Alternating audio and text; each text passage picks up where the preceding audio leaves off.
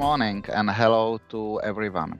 We were planning this event early this year, obviously in physical mode. World has changed since that, but urgency of this topic not just stays, but it has even increased. Original motivation of this event was rather simple. I believe that digital education is an important topic, and it is something close to my heart too. Not only due to my past. I graduated in mathematics, I worked in finance and economics, where I benefit greatly from my education.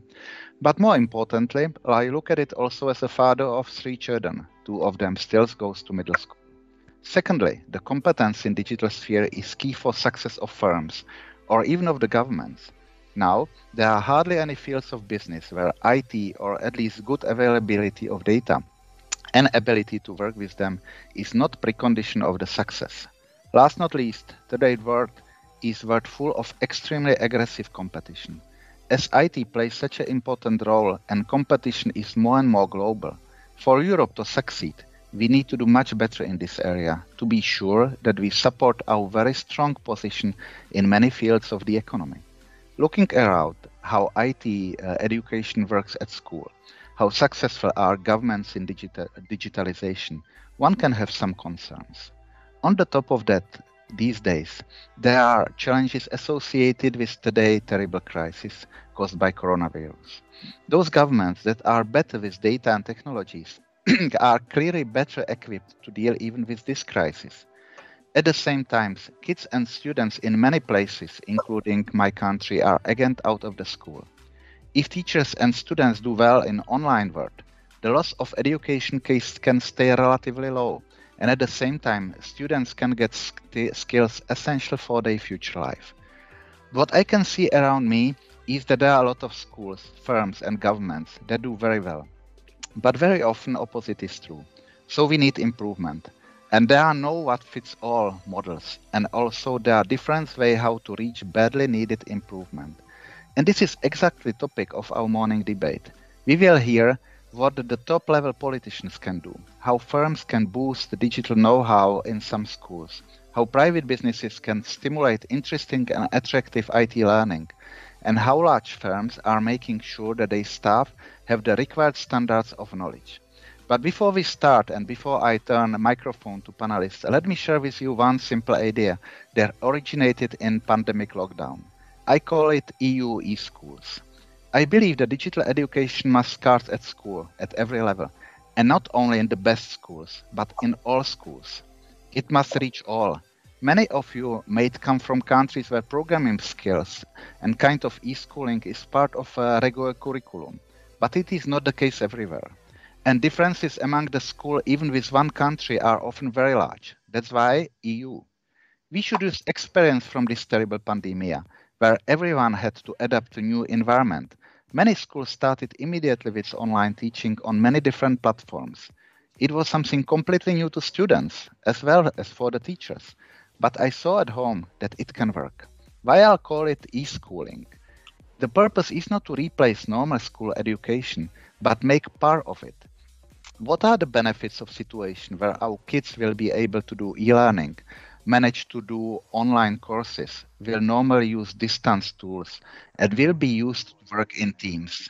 It would improve digital skills and support individual work and responsibility. This change should be used also as the way how to reduce amounts of course materials and focus on the most important facts. And it should bring involvement of parents. That is sometimes very important too. Focus on teamwork, sometimes intentional, sometimes also unintentional, because kids are trying to make their life easier always, is something that they can use a lot in their future professional life. Of course, it brought many challenges, especially for low-income families or the families with kids with special needs. And there are a lot of discussion about teachers and students not having only right technology, but also about problem of lack of incentive among teachers that should not be underestimated. But good examples have shown that we can move quickly, and it is not problem of money. There are funds from EU as well as national governments to support it. So I believe it's now time to change, and schools are not only beginning but play very important role. Almost anything can now have e-prefix. We are talking about e-government, e-banking, e-health. And these are not terms from visionary talks anymore. It is reality of 21st century, which we need to improve more these days. If we can try hard, I believe we can do it. So I have vision of EU-wide project of EU e-school 1.0, where we should share across the member state the best practices, develop optimal software for distance learning, provide good tools and materials for teaching of kids and improving the skills of the teachers. As part of that, we should create sharing platform and databases with high quality, easy to use the programs for e-learning across EU, and so allow teachers and kids to have access to best quality of teaching materials. Not just someone, but everyone. And let me finish here and let me now warmly welcome our first speaker. It's Madam Commissioner Mariyou Gabrielou, who is not only the great title for because she's responsible for innovation, research, education and youth, but I know her as a very hardworking person from European Parliament, and also as someone who really tries to make Europe a better place for us and for our kids. Mariyou Gabrielou is also Vice President of European People's Party, which I belong to also, and Vice President of EPP Women. Previously, she was a member of European Parliament 2009-2017. She has a master's degree from Comparative Politics and International from Academy of Political Science in Bordeaux. So, Mariyou, tell us how we can do better, and welcome. Thank you. Thank you very much, Mr. Niedermayer. Dear Ludek, ladies and gentlemen, it's a great pleasure for me to join you today. First of all, thank you very much, dear Ludek, for organizing this event. We need discussions like this one, and I very much welcome the opportunity that you give to me to share with you some thoughts and some of our initiatives in order to see together how we can really achieve better results. So I believe that we need to inspire more young people to choose these career paths, STEM and ICT, and make them understand better the great opportunity it can provide. And such an approach will benefit the younger generation and the European economy and society. It will respond to the call to prepare citizens for the challenges we face and to increase our own readiness for the digital transformation. So today I would like to address this topic, sharing with the wider context and why first it is urgent to act. I will also touch after on the successful ongoing initiatives and what new ideas and measures have been proposed in my two flagship communications adopted at the end of last month. So first about the context. It is true that the digital transformation has been going on for some time, but the pace of this change has increased dramatically in the last few months. It has penetrated every aspect of life. It is reshaping society, the labor market, and the future of work. Without basic digital skills, it is becoming increasingly difficult to participate effectively in the digital economy and society. And without advanced skills, we cannot move forward, discovering, for example, new ways to address the challenges through science and technology.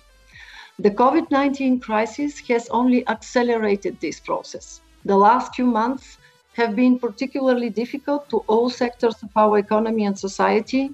We have been trying to navigate through uncharted territory, including in the field of digital education, given the unprecedented use of technology for learning. Digital technologies have been a huge enabler for everyone, yet not everyone has the skills to be empowered by them. And this opens up a significant risk of exclusion. To deal with this challenge, digital skills are a must. Despite the growing demand for STEM skills in Europe, there are low levels of achievement and interest in maths and science. In Europe, 1 in 5 15-year-olds is still functionally illiterate in these subjects. And according to the latest data, these trends are not improving. Our citizens also lack digital skills. Only 44% of Europeans have digital skills. This is a major obstacle to digital transformation, and it's only 37% of our labor force. Moreover, the digital divide related to gender, socioeconomic background, and urban-rural areas persists further limiting the chances of those who need these skills the most. So we need to address these issues. In particular, only 1 in 3 STEM graduates are a woman. On average, women make up only 17% of tech sector jobs. The problem with the participation rate arises at all levels of the digital economy, including to the number of women as employees, corporate leaders, and entrepreneurs. At the same time, we lack enough people with advanced skills. 57% of enterprises that recruited or tried to recruit ICT specialists reported difficulties in filling such vacancies. And this brings me to my second point. What are already the good initiatives that we have at our disposal? Also, as a former Commissioner for Digital Economy and Society, I'm glad that the Commission has taken various measures to address these challenges, and we continue to actively promoting aimed at supporting the development of digital skills and competencies. First, in 2018, ICT and STEM competencies have been an essential part of our focus on key competencies, as defined in the Council recommendation of key competencies for lifelong learning. This has brought clarity to the debate, a starting point from which we can work. Second, we have supported the establishment of the STEM Coalition of national STEM platforms, as well as the STEM Alliance, a platform that brings together companies, ministries of education, and stakeholders. Another platform, the Scientix Network, allows STEM teachers, researchers, and policymakers to come together and develop solutions to this challenge. I think that maybe it's really time to popularize this, because I'm not sure that in all our regions, in all our member states, it's very well known who is the national contact point, who we can really contact in order to have more information and how we can participate. So I think that thanks to this event, we can continue to share this information with as much as possible regions and people in order to see how we can improve things. Third, the Commission has supported numerous initiatives in the area of STEM education through the Erasmus Plus program. For instance, by driving systemic changes in the European Union, we launched a call for forward-looking projects aimed at promoting innovative and cross-disciplinary approaches to STEM teaching. Of course, all these efforts first will continue in the context of our larger initiatives in education, training, and skills. And specifically here, I'm thinking of the European education area, the updated European skills agenda, and the new digital education action plan. First, the European education area, which I presented at the end of September. For us, it's an ambitious vision for education at European level, to incentivize and support people to upskill and reskill. The area will include a European approach to micro-credentials. They will be essential in allowing adult learners, usually with less flexibility on how they manage their time, to acquire new skills and adapt to the new digital reality of a rapidly changing labor market. At the same time, the European Skills Agenda will build strong partnerships to support business through a new pact for skills, by matching skills to job needs and requirements and developing tools to make lifelong learning a reality across Europe. Furthermore, the new agenda will create a framework to unlock member states and private investment for skills.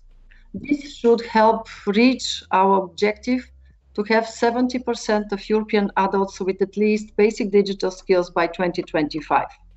And we'll continue with some of our successful actions already in place, building on them. For instance, the European Digital Skills and Jobs Coalition made an important contribution during the COVID-19 crisis, launching a call for pledges for organizations aimed at supporting the development of digital skills and digital solutions. As a result, more than 70 pledges addressing different beneficiaries like teachers, seniors, workers were submitted, often directly supporting the development of digital skills during confinement. But given the growing demand, this effort should continue, and therefore companies public bodies, and social partners are encouraged to make new pledges. This type of partnerships is essential to address the digital and STEM skills gap we face. Both the skills agenda and the European education area will play an important role in enabling ICT and STEM careers, empowering our communities to meet the challenges of our time. For the workforce of the future, I believe we need digital education as a foundation. This is why I presented a new digital education action plan. With the approaching economic crisis, digital education will support us when we need to change jobs or to adapt.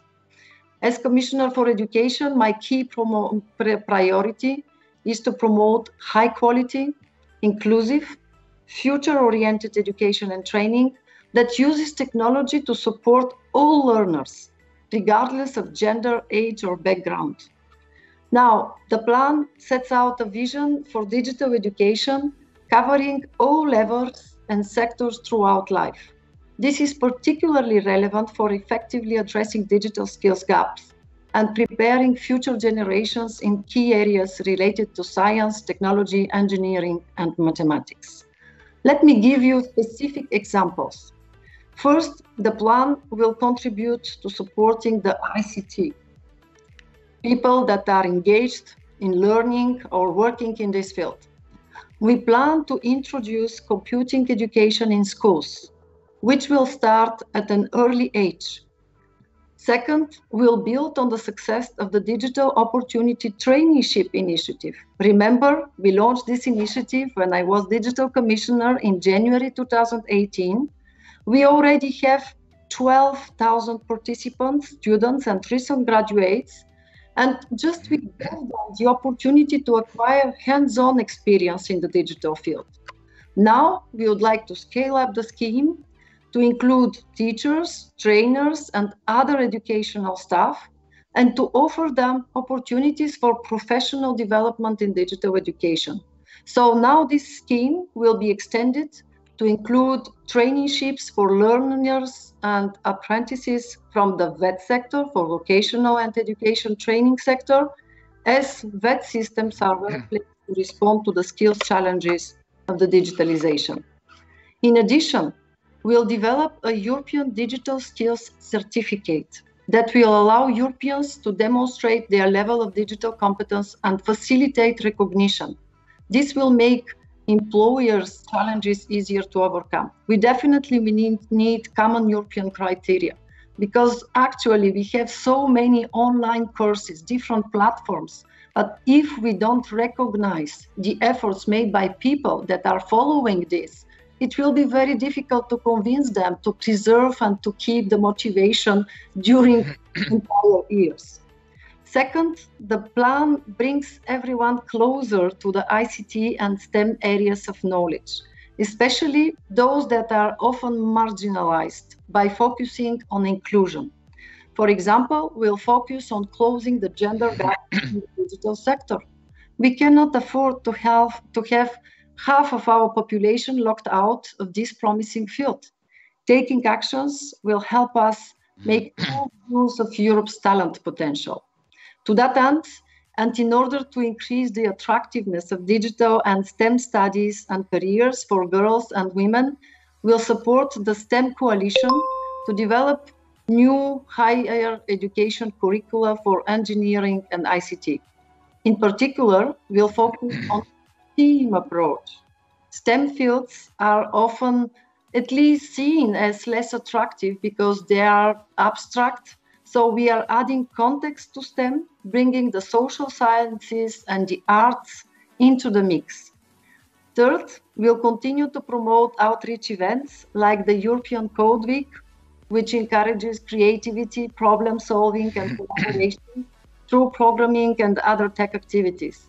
Over the last 7 years, nearly 10 million young people have participated in it, learning how to make the most out of digital technologies.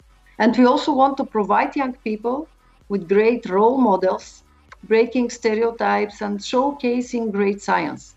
This is why I will launch a new initiative, Researchers at School, bringing our scientists closer to our pupils to present their project and interact directly with them. I believe the humanization of science and ICT is what we need to attract more young people to these fields, raising the level of STEM studies and careers. So, dear participants, the COVID-19 crisis has led to a greater awareness of the need to improve the use of technology in education and training. It has also shown that joining forces and working together on digital education has never been more vital than today. So the Commission, as you can see, will continue to play an active role in bringing together different stakeholders, identifying, sharing, and scaling up good practices. We can support member states and the education and training community with tools, platforms, and expertise. We also need to make sure that we support our comprehensive digital education strategy through effective use of European funds. It will be particularly important to use the opportunities available under the new Resilience and Recovery Facility, which will support member states in their endeavors to prepare for the digital transition. Remember, 20% will be invested in digitalization, with education and training being a key area to invest in. We need to focus on all these opportunities to see what we can do more for basic skills, for specialized skills, for the successful rollout of digital technologies.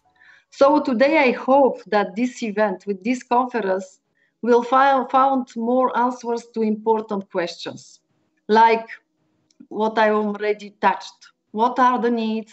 How to tackle them? What are the instruments at our disposal? What are the necessary investments? And how to promote good practices? So I think finally, in conclusion, that to overcome this unprecedented situation and recover from the current crisis, we need to invest in education. I strongly believe that our young people, with their talent and skills, are really the driver to contribute to make Europe more resilient, inclusive, and sustainable. And finally, to help us as Europe, as continent, as society, and as economy to lead in the digital age. Thank you very much. Thank you very much, Madam Commissioner, dear Maria. I know that you have a very busy day, and before you leave, I just want to ask you one simple question. In Czech Republic, I don't hear very often about EU strategy on ITs, about EU plans, how to increase the digital education, and I guess this is not unusual. The countries consider education as the sole area of responsibility, actually area of sole responsibility. And as the consequence, they are rather tolerant to activities of EU Commission or EU institutions, then they would be encouraging more exchange of ideas, more exchange or spreading of the best practices. So how you can see the role of EU in bringing some kind of convergence, at least to minimum level of EU IT education, and to which extent the problem that we are facing is problem of money, and to which extent rather knowing how to do it? Thank you very much, Ludek, for this question. You are completely right. We definitely need to promote more and give more visibility to our initiatives. But first of all, I think that was one of the lessons learned during the crisis. Remember what's happened with our ministers of education. For the first time, we met every month. That was never done before. Every month, we exchanged good practices, how to use the different horizontal initiatives, the different funds. I remember that at the beginning, not all our member states were aware, for example, that they can use Corona Response Investment Initiative with the European Social Fund and the European Regional Fund to help their digital education processes. And that's why, for me, the base is the platform that we created with our ministers, and we started to exchange regularly. For me, this platform created for the occasion of this COVID-19 crisis should be a regular tool that we should continue to exchange this. Second, very concrete initiatives. First, in the Digital Education Action Plan, for the first time, we would like to make recommendations for online and online learning in primary and secondary education. We need here, and for the first time, we launch a strategic dialogue with member states to facilitate successful digital education. That means, for example, that we should continue to work on European digital education content framework. And that's why I'm very glad that in the Digital Education Action Plan, we launched a feasibility study of a European exchange platform to share certified online resources and link existing platforms. Second, what is our maybe most concrete answer, that we propose to create a new European digital education hub in order to link national and regional digital education initiatives and actors, to support cross-sector collaboration and new models for exchange of digital learning content, addressing issues such as common standards, interoperability, accessibility, and high quality assurance. So what is the purpose of this digital education hub? The hub will serve as a think tank supporting the development of policy and practice and monitor the development of digital education in Europe, including the implementation of the new Digital Education Action Plan. And that's my wish, that we have a digital education hub in all our member states, and that they will work in network in order to assure this coherence. Remember, that was never done before.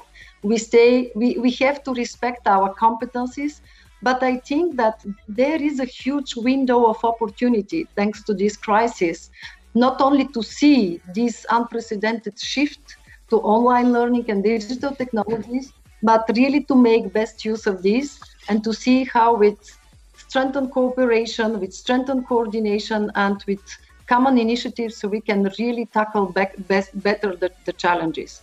So you can see that that's my intention, with full respect of the national and European competencies, to strengthen the cooperation, to have the digital education, the education hub, and to continue to promote common standards and to have common frameworks.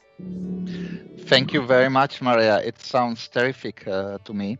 I just hope also the others that are more relevant in this process will consider also this terrific. But I guess it can really move us forward.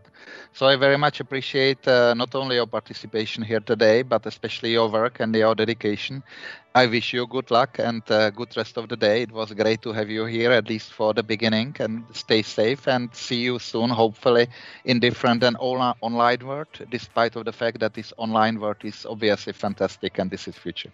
Thank you very much. Thank you. Thank you very much, and have a very, very rich and useful discussions. Thank you, Ludek, again for the organization of this wonderful event. Thank you. So let me now move a little bit further.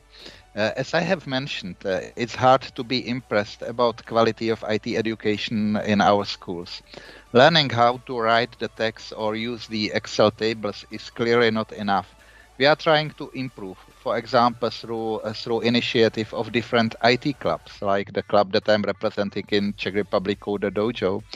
And I was impressed to see that some firms are making a very successful effort how to move individual schools in promoting knowledge of the students in the area of IT. There are probably, and I hope, many other projects. But I'm talking especially about program by IBM called PTech Schools, that is in the Czech Republic, represented by our next speaker, that is Katherine Kosatíkovou. Katherine Kosatíkovou is IBM CSR leader for Central and Eastern Europe. She has got experience from small and global private companies, as well from non-profit organizations. She was always cooperating on international projects too. She graduated from Faculty of Social Science at Charles University, co-founded Graphic Studio, and built it into company with clients across EU. She's also leading international gender policy network with members organizations in 23 countries that gained EU consultancy status. So can you, Kristina, share with us the experience from your PTech project? Yes, thank you very much. Good morning, ladies and gentlemen. as you said, I'm based in Prague in Czech Republic, and I'm responsible for corporate social responsibility in IBM.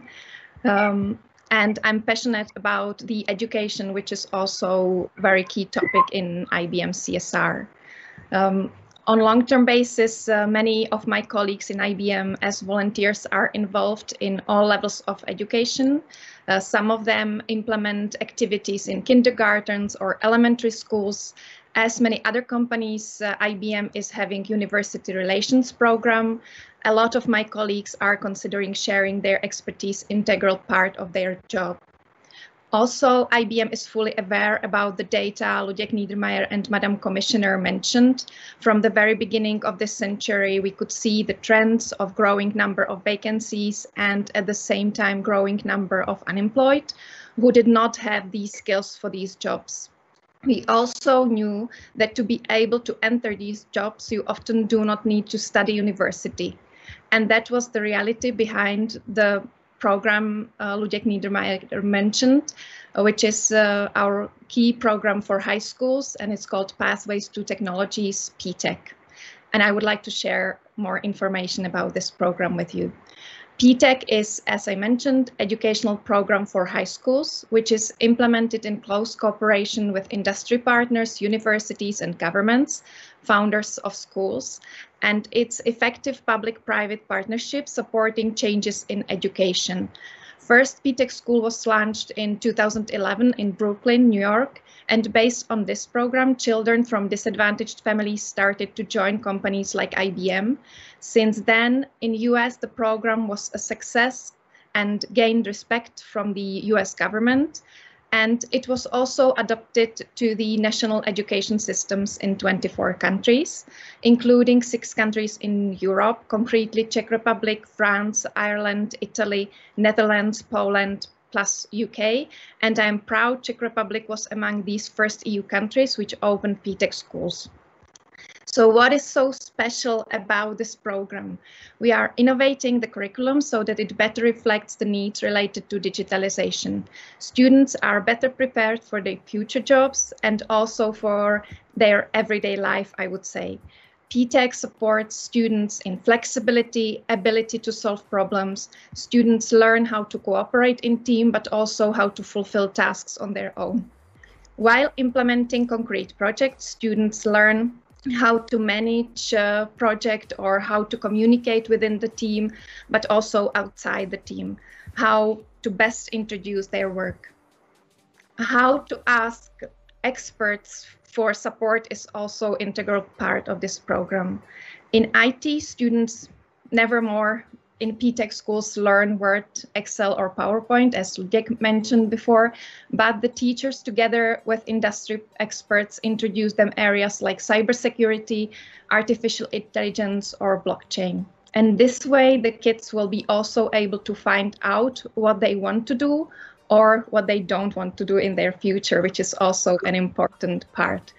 Industry partners also try their best to motivate students for STEM, explain why it's important and how they can really use it in practice. And what does PTech in Czech Republic concretely include? Above all, it's cooperation of all partners relevant in education. Currently, we have 5 high schools, 1 college, 1 government, and 6 industry partners. And more schools and industry partners are ready and interested to join the program. We are adapting the program into national educational system. We are also getting the PTech students ready for European Qualification Framework 5 when finishing high school. And we have structured thematic plan for the school year. We train the teachers. Lessons are supported by the experts from universities or from industry partners. Students are really educated in modern technologies, but also they are educated in skills needed for the jobs, like the soft skills I mentioned. Students, we are planning multidisciplinary students project, which is very important. We have methodology of program outcome evaluation, which was prepared by the college partner here in Czech Republic, and students and teachers evaluate each lesson so that we can follow their progress and reflect the feedback. We are using online education platform with certified courses. We are also innovating employment of distance learning in PTech schools. There is opportunity for all partners to prepare new educational content. We are using mentoring, planning internships and job shadowing.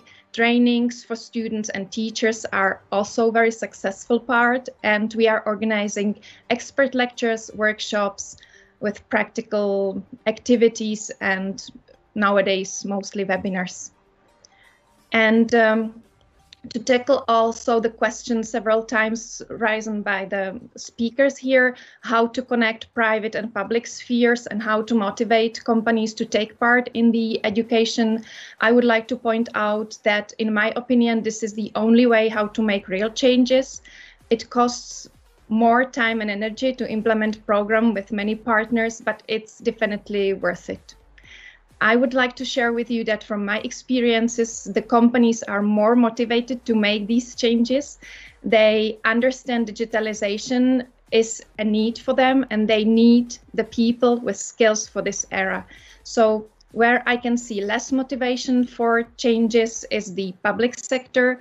Schools often see the changes as another project that will not work in practice or more work for teachers. And that is also another direction how we are developing PTech in Czech Republic. We are showing teachers by examples that we want to make their work easier, not more difficult. And it's not such a big issue. From my experiences, teachers need the positive impulse. We are bringing new content, we are training the teachers, we are motivating them, and it's really very positive to see how quickly they can start to do much better content with the students. Public-private partnership is crucial, and I think we are doing well on this field. Recently, we were awarded by regional government founder of schools in Czech Republic for leading by example the cooperation on PTech and its support. And also both speakers were talking about importance of distance learning. I can see big progress when I compare PTech distance learning this spring and now. We were preparing for the possibility that schools might be closed again during the summer. Teachers are working with PTech content online. We equipped students with Arduino kits. They have their own cloud space and so on. So they even can implement some practical projects online. And even in May and June, we were preparing online webinars with industry partner experts. Very popular among students and teachers was webinar led by our lead of artificial intelligence research and development, who shared with students in 2 lessons the story of our famous chatbot Aneška, who was prepared as a quick reaction on the COVID-19, answering questions of citizens on Ministry of Health from the very beginning of the pandemic. And this project inspired other EU countries. The webinar was followed by practical workshop for students where they prepared their own chatbot. And IBM is bringing now a new tool which can be of a help during online education, which is called OpenPTech. OpenPTech is online educational platform with courses. It's free, accessible for all, and prepared specifically for age group 16 to 23 years. It derives from long-term experiences with IBM compulsory education for employees. You can find their courses with similar topics as I mentioned for PTech. So it's cybersecurity, artificial intelligence, blockchain, but also this problem solving, project management and communication topics. For those who pass the courses, there are digital badges which can be shared on social media or in CV. And currently I'm discussing with National Pedagogical Institute, which is the focal point in Czech Republic for the digitally signed credentials system of European Commission DG Employment, to include it into this system and at least on the national level. we were using OpenPTech this summer during IT summer camps for girls, and we have very positive feedback from students. And because it is in English, it can be used by students in all EU countries. And last but not least, I would like to invite you all to join our programs. And this way, I think we can have bigger impact on education in Europe. Thank you. Thank you very much, Kristina, and thanks for your speech, but more importantly for what you are doing.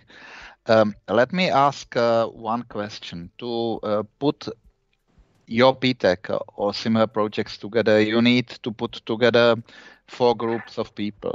You need to get the founder of the school or ministry. You need some company that is supporting that.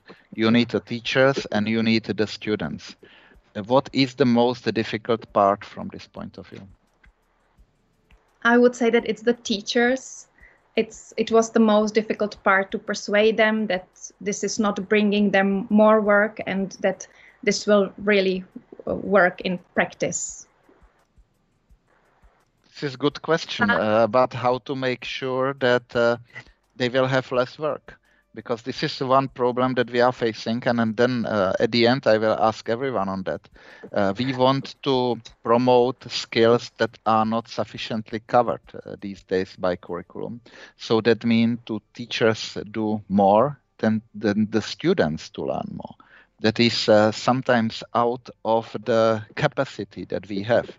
So that means to do something more and better, we need to do something else a little bit less. Is it the way of thinking that schools, teachers, founders of schools understood? Yes. And I think because we are starting with IT lessons, because as you also mentioned, the IT lessons are very problematic, at least here in Czech Republic. Students learn even in high school about 1 year about Word, 1 year about Excel, and so on. So within these lessons, after we persuaded the leadership of the school, which was the most difficult part, the group of IT teachers could understand it, and they welcomed that we are bringing the new content and new examples of activities for them. So then they really changed what they are doing within the lessons, which was great, and it really just costed us to prepare this content for the school year and to train the teachers. And during the school year, of course, we are supporting them from different sides with lectures or some activities that the experts from the business or from university can do with the students as well.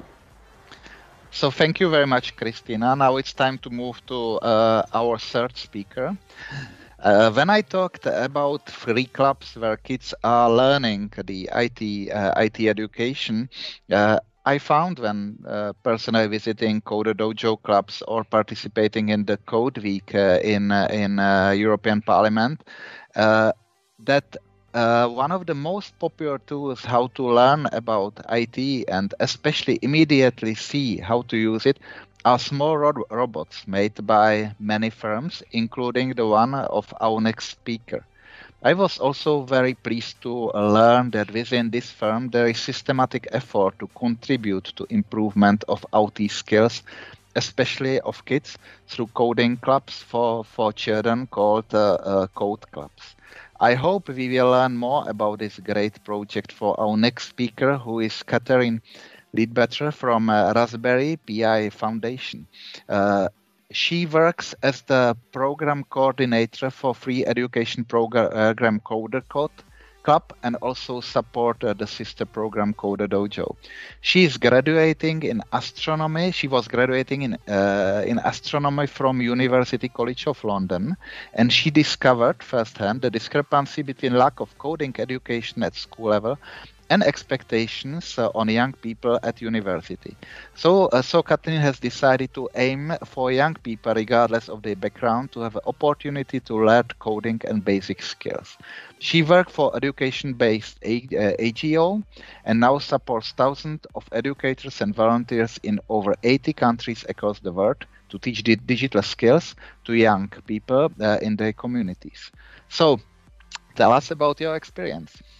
Thanks so much, Ludek. That was a brilliant introduction. And good morning, everybody. It's fabulous to be here today. As Ludek said, I'm speaking today on a subject that's quite dear to my heart as a STEM graduate who found that when I got to university, my education had not prepared me for the things that lay ahead. So today I'm going to be speaking about the Raspberry Pi Foundation, which is my organisation. I'll be speaking about our programmes and the way that we support young people to learn. And also I'll be talking a little bit about our response to the pandemic and the challenges that threw up as well. So I'm just going to share my screen, if that, just bear with me 1 second.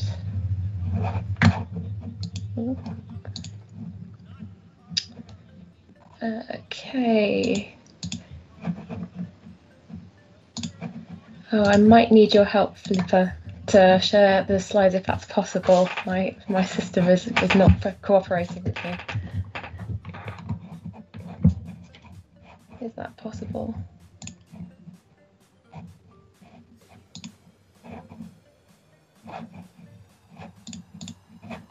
If not, I will just talk through the slides. I'll just talk through the slides.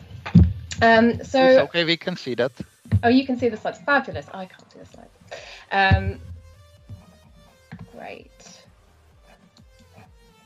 So I'm talking today about the Raspberry Pi Foundation. For those of you who don't know about the foundation, we work to put the power of computing and digital making into the hands of young people around the world. So what that means is that we want to allow more people to be able to harness the power of computing and digital technologies for work, but also to solve problems that matter to them and to also express themselves creatively as well. As Ludek has mentioned, as Christina has mentioned, and Madam Commissioner, the pace of technology development is rapidly increasing and more young people are being left behind. And what we want to do is to support them to solve the problems that matter to them, but also to ensure that they aren't consigned as just digital consumers, that they're able to use digital making technology to create things for themselves and to solve the problems that matter to them. And just speaking for the UK at the moment, 39% of UK schools don't offer computer science at GCSE level, which is for 16-year-olds, but computing jobs are predicted to grow at twice the rate of other jobs as well. So we are seeing an increasingly large gap here between the skills available to young people, between the roles that are available to them in the future and the things that they will need to know as basic skills. And so how are we addressing this at the foundation? We're doing that in a few different ways. So we're first of all doing that through free computing clubs, through Code Club and Coder Dojo, which I'll speak on more in a minute, but through supporting young people to learn at these free clubs around the world. We're also supporting computing in the curriculum. So we work with policymakers, with educational sectors to make sure that computing is something that is considered valuable and is accessible to young people as part of the coding curricula at school. We also support research, so making sure that we are finding out the problems that matter, where we can have the most impact for young people across the world. And we also offer hardware, so we create a small credit card sized computer, which is a low cost piece of hardware that allows access for many young people who may not be able to afford more expensive hardware that can be used in industry and that can also be used in education as well. So through these four different methods, we're trying to support more people to access coding and digital making skills. And I want to talk more on our programs. So Code Club is obviously a program very dear to my heart. I've worked for Code Club now for 4 years. And Code Club is an educational network of global volunteers and educators running extracurricular coding clubs for young people aged 9 to 13. So these clubs are free. And the aim of these clubs is to help inspire the next generation to become excited about computing and digital making. So Code Club was founded in 2012, around the time that the UK curriculum changed to include coding. So it started as a UK initiative, but has since become global. These clubs are mostly run in schools, although they do also run in community spaces as well. And they are designed to be fun and relaxed spaces. So they exist outside of the school day, either at lunchtimes or after school hours, where young people can come together and can be creative with code. And at the moment, we have 19,000 registered code clubs around the world. Those aren't all active at the moment due to challenges of the pandemic, but we do have active clubs now running in 80 countries. And we also have 8 local partner communities on the ground. So we have local communities in Australia, New Zealand, Canada, where local teams are supporting young people with local concerns. And I've just added a little club leaders quote card here from some of the things that we've heard our club leaders say. Lots of them talk to us about how they feel that Code Club empowers their students, how it's easy for them to use, and how it also allows young people to engage with coding regardless of their background as well. And so the sister program of Code Club is Coder Dojo, which I know is very dear to Ludek's heart, as well as he's worked with Coder Dojo in the Czech Republic. Very similar programs, but Coder Dojo has a slightly larger age remit, working with young people aged 7 to 17. With Coder Dojo, which was founded in 2011, lots of people involved in that as our volunteers, as our mentors for young people, are people who are working in the tech sector. So they establish clubs in companies, in community spaces, libraries, where they can come back, they can share the skills that they've learned within their jobs, and they can allow young people to be empowered to discover how they can also create using those skills as well. And at the moment, there are now more than 2,300 Coder Dojos spread across 40 plus countries. So those range from Japan, where there's a really thriving community, to the Czech Republic, to the US, and to parts of Africa as well. So for both Code Club and Coder Dojo, it's fantastic to see that we have this incredible global community, and that there is real interest and excitement to support young people, regardless of background, to code across the world. And so both of these programs, both Code Club and Coder Dojo, were established as separate NGOs, but have since merged within the Raspberry Pi Foundation, because we knew that that would allow us to access more young people and to allow more young people to access high quality resources as well. But we have a lot of key similarities. Both Code Club and Coder Dojo are free programs as well. So they are free for teachers or for volunteers to register. And we also ask that they are free for young people to attend, so that regardless of background, any young person is able to attend a Code Club or a Coder Dojo. They're also globally accessible. So as you saw there, Code Clubs and Coder Dojos have registered all across the world. And we have open access resources. So one of the most fantastic things about the Raspberry Pi Foundation is we have an incredible team that create amazing coding projects and resources. You can see some of them here on the right. We have a Scratch project, which uses block coding, which is great for new coders to learn the kind of basics of coding concepts. And they make a ghost busting game, which is a nice, very popular one around Halloween time. We also have a project here using a Raspberry Pi emulator. So young people can have a go at using hardware, even if they don't have access to that hardware where they are. And we also have a project here that uses Python to create a role-playing game as well. So young people may have played role-playing games. They now have the opportunity to create their own using the skills that they learn in these clubs. And another similarity, the key similarity, is that these clubs are volunteer-led. So we provide resources, we provide projects and support, but the clubs themselves are run by teachers, are run by volunteers around the world. And without them, these clubs would not be possible. And for both Code Club and Coder Dojo, I think it's just important to note, we aren't working to create an army of future developers. The kind of aim of these is not to push young people into coding careers, but what we do want to do is ensure that all young people are learning the coding and digital making skills as a basic skill, as they might learn to read or might learn to write, because these skills will become increasingly important in the future. And so we do that in a way that's fun for them, is accessible, allows them to create things that they're excited by using code and digital making. And I just wanted to share a couple of key stats from our 2019 survey. So we found in that survey that 40% of Code Club attendees and 33% of Coder Dojo attendees are girls, which we were really pleased by. Obviously, we're always pushing to have that as a 50-50 split, but that's an ongoing piece of work. We found that 94% of Code Club volunteers and educators agreed the young people in their clubs had improved their programming skills. And we found that 90% of volunteers agreed that young people in their dojos had improved confidence in their computer skills. So for both Code Club and for Coder Dojo, we saw these improvements around skills, around confidence using those skills as well. But we also saw improvements in soft skills as well. So consistently, we saw volunteers and educators telling us they saw an increased ability to solve problems with computers, and that young people were also better at teaching their peers as well. Within Code Clubs and Coder Dojos, there's a lot of a social element. Young people will often work together, and within that framework, they were able to kind of build those skills as well as learning about coding and digital making. Now, I share those wonderful stats with the kind of key point that they were from the 2019 survey, and obviously a lot has changed during the past year. This year has been particularly, I think, full of challenges for our community. We work with a lot of schools and a lot of educators who were forced to shut their schools for long periods of time, and were also put under immense pressure over the past few months. And for the young people we work with as well, who were often, getting involved with their school from home, having to have access to hardware, poor internet connections, all sorts of challenges came up there. So we listened and we responded. We wanted to make sure that what we were doing was going to serve the community as well as possible. So we spoke to volunteers and educators through focus groups. We created online guidance to help coding clubs run online or remotely or in person if it was safe to do so in their region.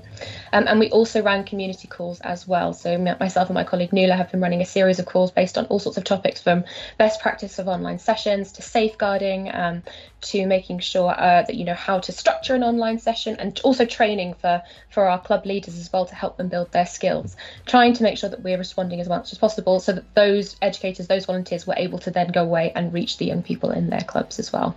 And across the foundation, we've been working really hard to adapt our offerings and to create new offerings to ensure that we're continuing to reach those young people. So I just wanted to share a few kind of stories from clubs, a few of our clubs that have been running over the past few months. We have Leeds Library Code Club here at the top left, which is an amazing club that was running from home over the past few months. They've been making a platform game based on a book they're reading and just using this as an opportunity to encourage reading from home and coding from home.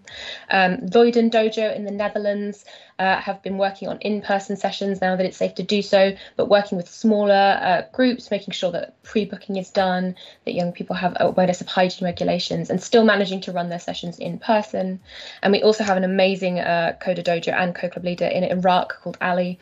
Ali's been running these live stream sessions on YouTube with his son Mustafa, running those in Arabic to ensure that local children can connect to coding in their local language and that they can connect to coding from home. He's also just run his first in-person session as well in a cinema with restrictions and plexiglass all sort of set up to make sure it was safe.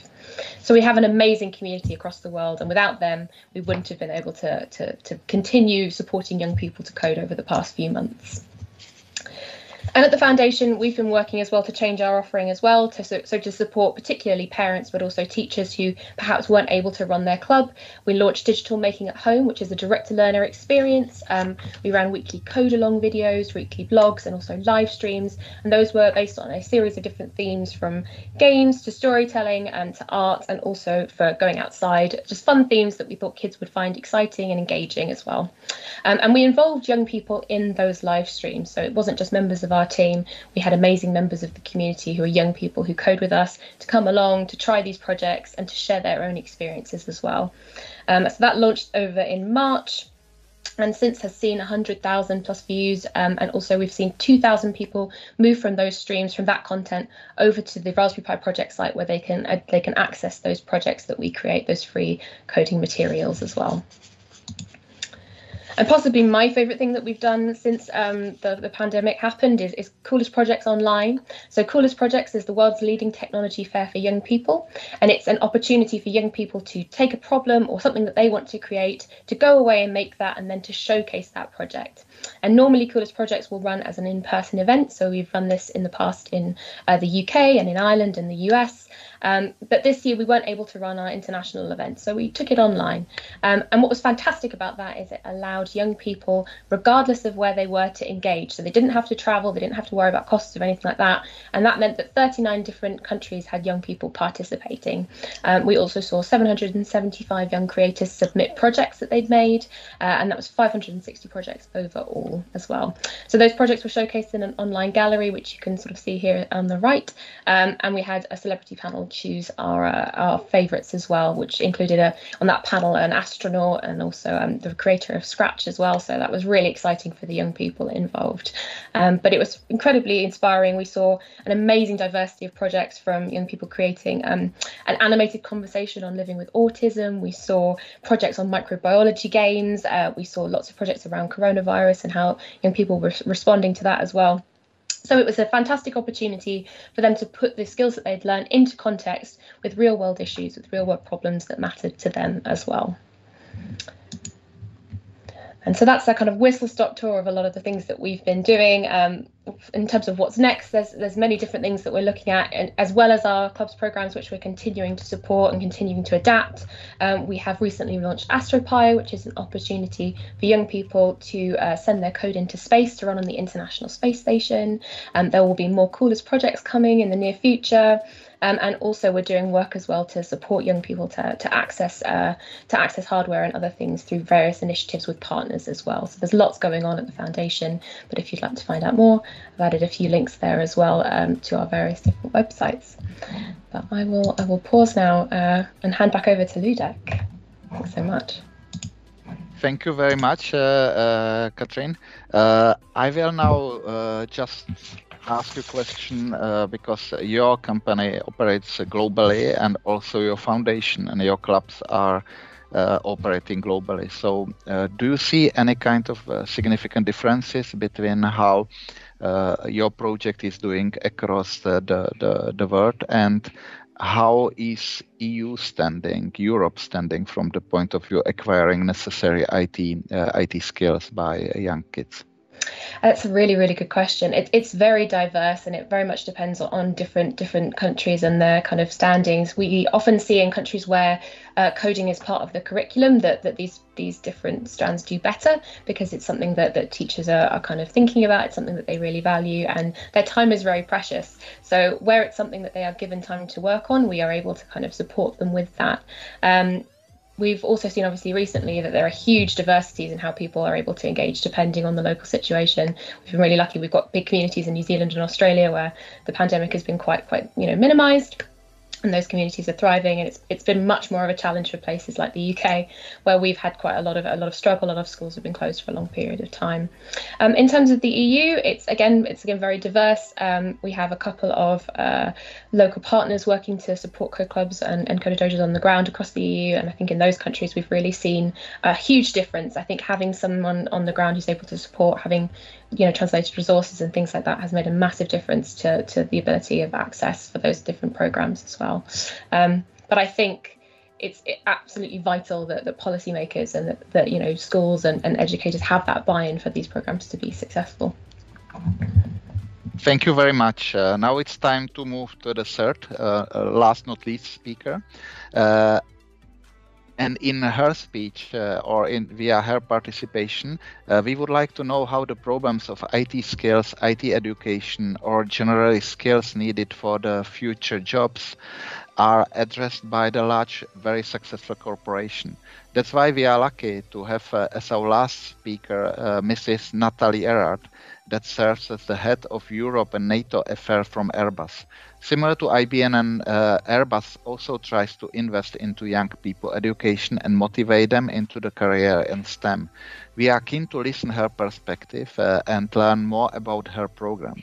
Concerning her CV, she works in Airbus from 2005 in different posts and is from 2012 head of Europe and NATO affairs. Before that, she worked as an external auditor with Pricewaterhouse since 1995, and she made her acquaintance with the aerospace business. Then she worked in Technicolor France and US, and also as a head in Thomson Europe Asia Corporate Audit. She holds a degree from France Institute Mines Telecom Business School. So, Nathalie, now floor is yours. Thank you very much. Of course, Airbus welcomed the opportunity to speak about the future jobs. And this is as well because the alternative would be a future without jobs. I'm not saying that because our sector, aeronautics, especially space defense, is hardly hit by the COVID-19 crisis. I'm saying that because as Airbus, we have a unique view on our European workforce. We are, as you said, a global success. We are designing, manufacturing, selling aircraft, helicopter, space system, defense system in the world. And we are exporting more than 80% of our aircraft outside Europe. But on the other hand, more than 90% of our workforce sits in Europe. So we have this unique view of what the world will require from our European workforce. And when we look at the trend, digitalization, including the necessity to develop digital twins, so an aircraft will never be developed as it used to be, manufacturing, services are going to be different. Digitalization, robotization, automatization are the new trend. It means that the jobs as they are now will not exist in the future. They will be kind of merged with these new digital trends. So how do we look at that, and how are we trying this to go through this long journey at Airbus? I will give a few examples in three categories. The first one is to define the necessary skills.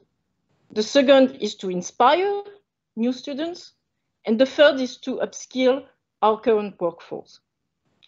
So to define the skills, we have several alternatives, but the pillar of it is the global workforce forecast for 2019, 2029. And obviously it's focusing on looking at the future and which skills are going to be necessary, how our workforce will have to evolve, how the jobs will evolve. And on that, we are very much wishing to expand, and not only to stay at Airbus, not only to stay even at the sectorial level, but to work with the EU to have really a global view on that. On defining the skills, we are already working on a sectorial project with the EU, with the Blueprint Defense Sectorial Skills. And therefore, that gives an idea of how we can work together to look at the future and precisely define what are going to be the jobs of the future. The second effort we are making is to inspire students. Why? Because you see, Airbus always inspired engineers, of course, but we need to inspire new engineers, people who are not necessarily thinking of Airbus as their immediate next job. And this is the digital arena. So that's why we built some partnerships. First, with 26 universities across the world, a global partnership university that Airbus decided to pursue. And this is to reach out to new engineers, to new skills, to new students, to show them how STEM and I would say more traditional aerodynamics, systems, mechanics, electronics are going to merge, and that they will have a very exciting future on our sector. Another program that we are pursuing as well is Fly Your Ideas, and this is made with UNESCO.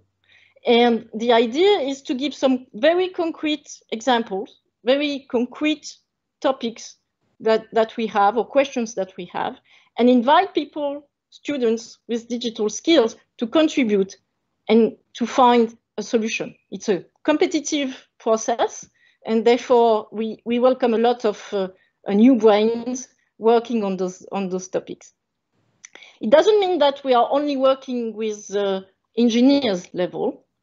We are working as well with the production side, and we have a lycée Airbus, where in the lycée, 350 students per year are learning how to use digital skills on top of manufacturing skills. So as you can see, it's at all levels that we're trying to reach out. The third pillar of this strategy of future job is about the upskilling of the workforce, of course, because the current workforce will have to evolve. We have great expertise, know-how, which have been built across Europe along decades, and we obviously need to help them evolve and get the digitalization of their job. And as well, we ensure and inspire them. So it is absolutely critical, especially at the time of COVID, I must say, that those people who are highly skilled can see a future. They are aware of the digitalization, of the big disruptions of our society. We are in the midst of a crisis, so we need all together to upskill them. Think about friends, brothers, sisters working right now on those topics. I mean, the conjunction of so much uncertainty is a requirement for us to work together rapidly to structure programs to show them there's a real venue, there's a real future in their job, which will remain critical, but in a different way. So having said that, let me conclude. I would say I only concur with the previous speakers that we need to work all together because the task is huge, the journey will be long, and there's a lot to do, a lot to develop. We are fully committed to making that journey with the EU. We thank those who have spearheaded the efforts.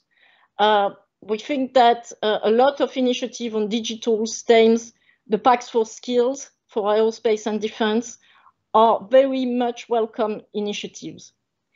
And to conclude, I will, if you allow me, express one wish. When I was a student in telecommunication, my friends and I were dreaming about the potential of the World Wide Web. Let me wish that today, across the EU, young students, young engineers are now dreaming about designing with digital tools the first zero-emission aircraft of Airbus as a trans-European program. Thanks a lot for your invitation, Mr. Niedermayer. Thank you very much for sharing with us your views. Let me ask one question. I can see that just above your shoulder there is a poster of your new A350 aircraft. That is probably one of the most state-of-the-art aircraft these days. I wonder if you can make a rough estimate. What role is IT playing in designing, producing this aircraft compared to previous generation like A330 or A340 that was launched, I guess, like 30 years ago? How big is the difference? The difference is huge because we started with the A350 for the first time to build a quasi-digital twin. It means that instead of having different set of digital manufacturing across Europe, we are now having one tool, one concept, where all the aircraft, the systems, the interactions are being modeled. So from the very onset, you have a real digital twin. The second aspect is the fact that we're including the whole supply chain into the IT system. So a very collaborative approach. We created a collaborative platform for the A350 where everybody gathered together to understand the aircraft from the onset. That was unique. And going forward, there will be, as I said, more and more automatization and robotization. It means that the work of people in making the parts, in assembling components, will be hugely different because they will use other tools, which means that they will have either to change the way they work, or that we will need new skills. So as you can see, the A350 is only the start of a journey. Not everything has been done 100% digital, but a more significant extent has been achieved in terms of digitalization of the processes. Thank you very much. And my guess is that the same is going on in different industries. For example, like car manufacturing, when you hear roughly the same questions, the same answers from the firms that are now leading the industry. But I guess this was a very good end of our presentation of speakers. And now we have like 15 minutes for exchange of views. Teresa sent me some questions that she has seen on the Facebook where we are streaming the event. And let me start with the second one. That is quite an obvious and usual concern of some people, especially the mothers and fathers of the young kids, because there is a concern that the more capable they will be in IT world, They will replace some activities that are taking outside of IT world with just staring on their mobile phones, tablets, and computers. And as we know, in cyberspace, you can find not only great things, but also the things that are not so great. So how would you respond to such parents that have concern about enhancing the ability of their kids in this area? Who wants to start? Can we start with Kristina and just take the same order? Yeah, I would say that it's not only about the digital skills, as I mentioned several times, but it's also about the skills for the jobs, or IBM calls it new color jobs, which is in fact putting education in line with today's reality, which I think, at least in Czech Republic, the current education system doesn't reflect the current reality in jobs. So that's why our industry partners are joining PTech program, because they can see that it's not only digital skills that the students after finishing high school are missing, but also other very practical things like problem solving, communication, and so on. Also, I would like to point out one more thing, that cybersecurity is actually important part, crucial for programs like PTech, because our students really need to know what are the dangers that they can meet in digital space. Thank you. Now, Katherine.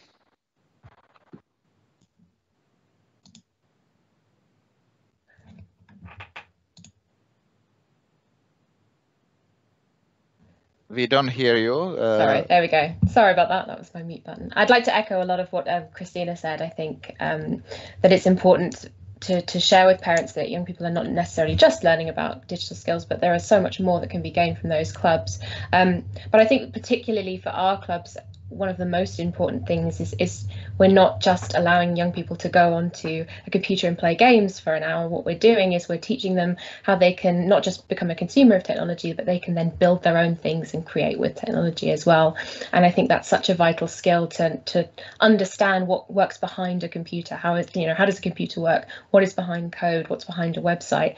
Then they can then take those skills and create their own things. But I'd also like to echo what Kristina said about security being very important. So as part of clubs, we also encourage, teaching of internet safety and things like that. It's really important for young people to be aware of those dangers, and for the people running our clubs to be aware of how to keep the young people of them safe as well. Thank you. And now, Nathalie. Well, I would say I understand the concerns, because you see on cybersecurity, even the corporations are attacked very regularly. So the fact that there are ninjas in the cyberspace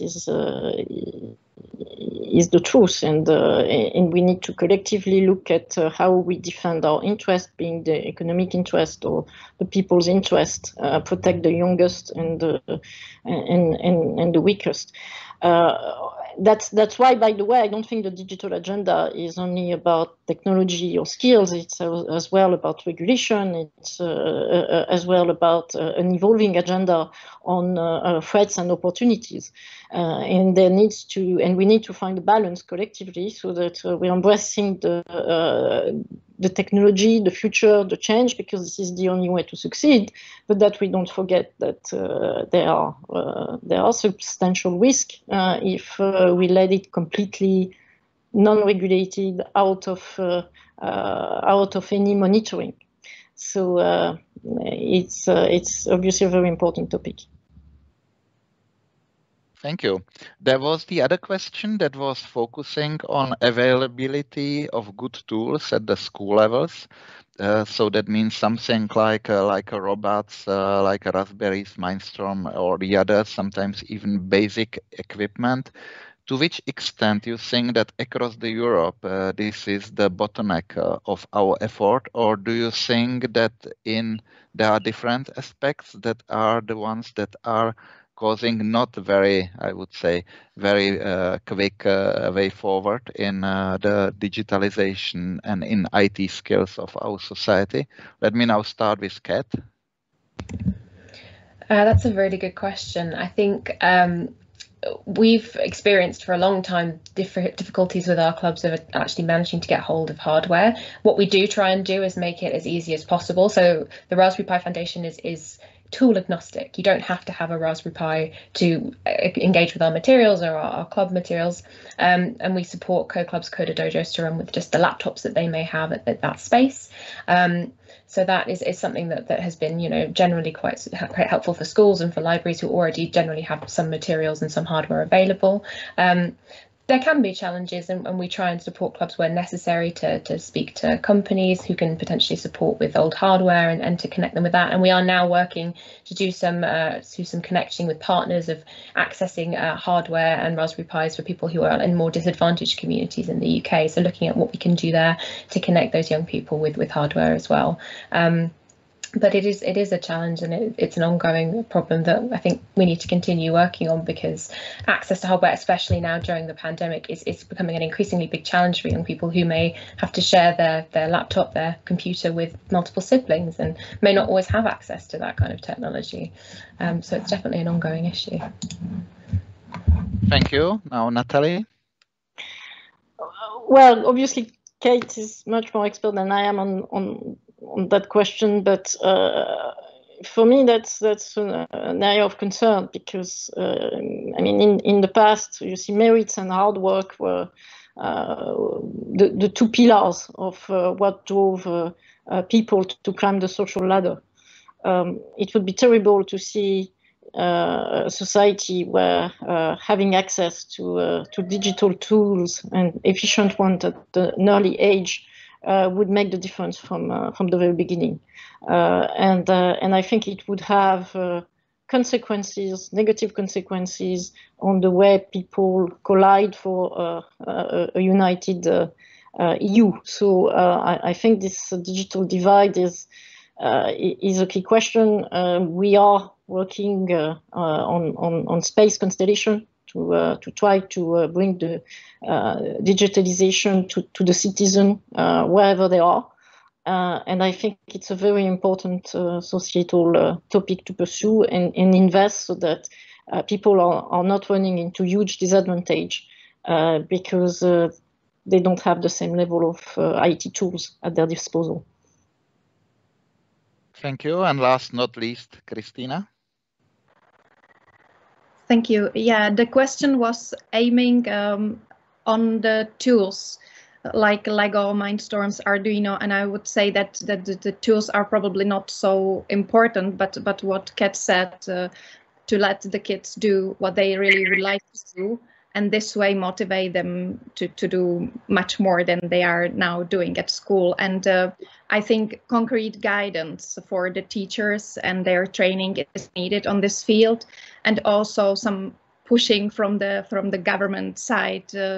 It's also very important, especially in Czech Republic, where the system of education is very decentralized. So often it's the decision of the director what will be the content. So here is also important from the founders to push for implementing these innovative programs, and of course invite industry partners is crucial, not only because they can give the equipment, but because they can give the expertise. Thank you very much. And I guess we are now approaching slowly the end of our debate. So let me open the last round of your intervention by asking two questions, and obviously encouraging you to make any other comment. The questions are, first of all, how you see the current situation of Europe in that global competition for I would not say for IT leadership, but at least for high level of IT competencies.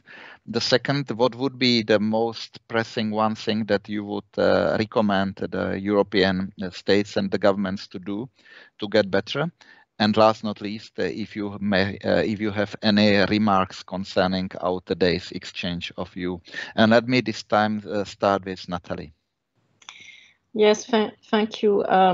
Well, I think you see Europe is in not an easy position when you look at the global competition. We all know the US has invested a lot in its digital tools. The GAFA pretty much dominated the B2C, the platform side, and we see a significant amount of investment in China. And on our side, in the aeronautics parts, today we're competing against the US, and 10, 15 years from now, the duopoly will be broken and China will enter the market as well. So we can see that on some key strategic sectors, key strategic technologies, we will have a battle, an economic battle, of course, of continents. And for Europe, in my opinion, the question will be, are we going to be a player or not? So this is about what we are really facing right now. However, I would not conclude that that the situation is desperate. There's a lot to do. There is a knowledge on the industry side, as I said, the industrial processes, which could enable Europe to be much better in terms of the B2B aspect of digitalization. And this is why our collective efforts are so important. And this is why what I would recommend is to structure the debate, not to duplicate efforts so that we are efficient, but that on the other hand, we are not shy in investing, because it's investing in taking risk which brings success, especially when you go through a disruptive period or disruptive technologies.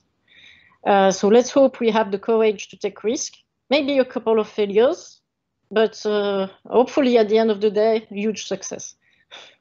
Thank you. It sounds good for me. Kristina? Thank you. I think what is crucial is the cooperation of the public and private sector on education, because it's really a big issue and the public sector will not solve it on its own. And also try to limit the disadvantages of some groups that are now becoming bigger and bigger. Thank you. Now, Kathleen?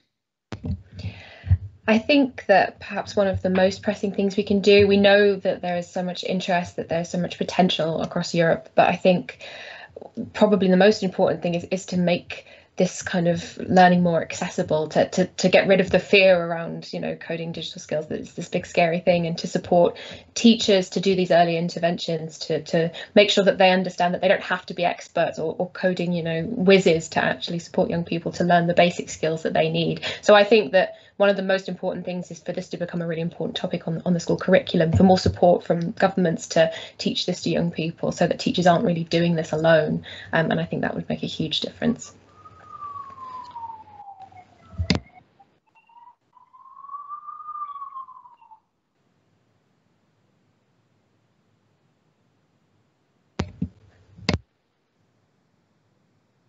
You're on mute. That's good, so I can do it again. So let me now thanks to all organizers, Teresa, Philip, and obviously to all participants, including now missing Madam Commissioner, that I was very pleased to see her here. I guess we now talk about many different angles, and it should be understood that this is not just a question for a small number of people that has kind of technocratic nature. It is a multidimensional problem that is concerning all the society. I was very happy to hear that social accent that is very important. We are talking here about future of our society. Obviously, it has a very strong the business angle, because now it's hard to succeed in business without being able to acquire the competencies and to have right people. And it has also strategic dimension that has to do something with the current global competition in the economy, where the ITs will play very very important role. So I hope we were at least able to highlight some of these issues and propose some solutions, and most importantly, show some examples how to move forward. So I'm very grateful for your participation, and I hope we will together succeed, not necessarily be the best, but at least do quite well for us, for Europeans, for our kids. So thank you very much, and maybe see you next time in some other similar debate, and have a good day. Thank you very much. Thank you. Thanks so much. Bye. Bye. Thank you. Bye.